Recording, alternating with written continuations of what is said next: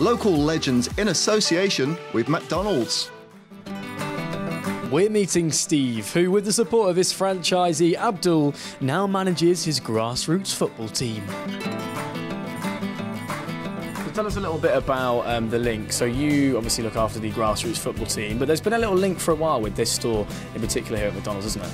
Yes, I managed to get, I was lucky enough, when my lads were under 9s, I managed to get a sponsorship from McDonald's and Abdul, and that was about 7 years ago now.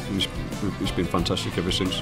So tell us a little bit about Abdul then and your relationship with him. Well, Abdul's been an absolutely perfect sponsor. He's helped us out greatly. I mean, footballs like this, he's been helping us. I mean, they're like £30 a ball, so obviously if we can get 5 or 6 of these every season, it's a great help, really is. So, and apart from that, he helps out with water if we need water on matches days, if we need fruit.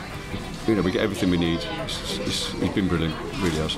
And how do you find working and juggling, working with a football team as well? Flexible hours help here? Yeah, it's brilliant. Again, I can be finished for 10, 11, or sometimes 12:30, but then I've got the rest of the day to do what I've got to do for the kids' training or whatever.